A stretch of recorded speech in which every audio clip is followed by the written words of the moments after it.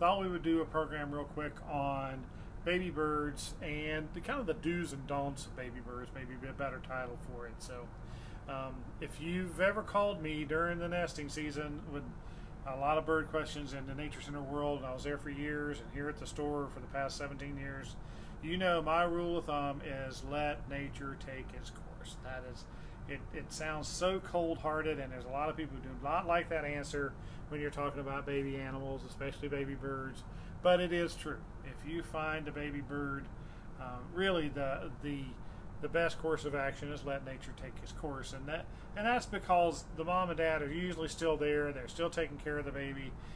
If the baby can just get a couple more days, or maybe even just a few more bugs in it, it's probably going to make it. Now, of course, the danger for a baby bird that's fallen out of the nest would be cats and dogs and other predators that may be down there, and that is when where the real danger lies.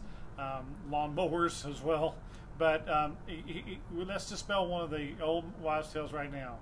I can't pick up that baby bird and put it back in the nest because the mom won't take care of it. Absolutely false. I've done this many times. I'm just reiterating it here. That is not true. Smell is a very poorly developed sense in birds anyways, but I've done it personally. I picked up a baby chickadee one day, set it up on a limb, and before I could almost get my hand away from the baby, the mom chickadee landed there and stuffed a bug in his mouth. She was sitting there waiting for me to move on, and she'd have landed there on the ground and stuffed that worm in that baby's mouth, and probably that baby's just a few bugs away from being able to fly. So that's a lot going on here, and unfortunately people pick baby birds up, put them in a box, bring them inside, keep them inside, and then finally call somebody. And by that time, the mom has gotten frustrated. She's looked for a baby. She can't find it. And if they keep it too long, then she's moved on, unfortunately. So if you can leave that baby out there, if you can get it back up in the nest, chances are it's going to bounce right out again if it's got that much energy and it's that far along. But you don't have to worry about the mom not taking care of it. Certainly she will if you do touch it. So let nature take its course. Let those babies go through their actions. So another good question right now that we're talking about, a beautiful shot here, by the way, of the female cardinal on the nest. Here's a good shot of the pair of cardinals feeding the babies together. It's a wonderful shot there. Getting a lot of questions about bluebirds. And this, come back down. This is a baby bluebird. You see the spots on the chest and on the back. That when the baby bluebird is old enough to fly for the first time, they want as much camouflage as possible. So they're not the beautiful blue and the red of the males. They do blend in a lot better. But this is a baby bluebird. We're seeing them right now. We're seeing the moms and dads feed them.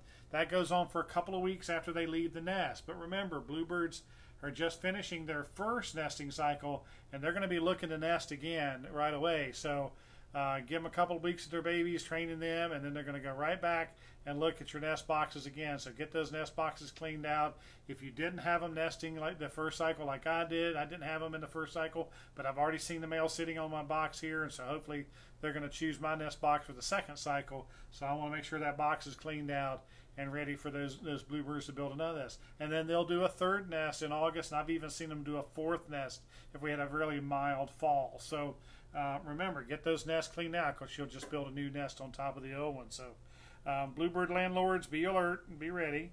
And then here's a great shot of, come on, in focus, there you go. An oriole feeding its babies. This is an example of a bird that only nests once. Bluebirds nest up to 3 times. House wrens a couple of times, but Baltimore orioles are only here for a fairly short period of time. And they're right now, she's probably incubating right now, but they're in the nesting cycle. You're not usually seeing them on your jelly very much right now because they're so occupied with eating insects and feeding insects to their babies and to their mate during this period of time. But as soon as they hatch, and remember, most songbirds, it's 2 weeks incubating and then 2 weeks raising the babies before they leave the nest. So in that time frame, they're really, really heavily eating insects. But they'll bring those baby orioles in and teach them about the free jelly. And if you can see the jelly in the mouth of the male there, and he's going to feed it to the baby and teach them where that jelly is, and then they'll start leaving early to mid-July. The Orioles will start leaving out of here. So some baby bird do's and don'ts. Again, be a good landlord.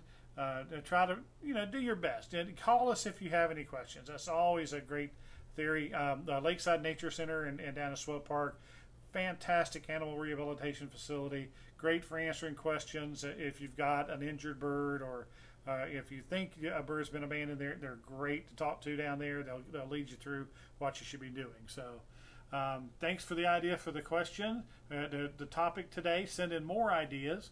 We need those, and give us a like, give us a share. If you would take time, give us a good review on Google or Facebook. Those will help us out a lot. So until then, come by, let's talk birds.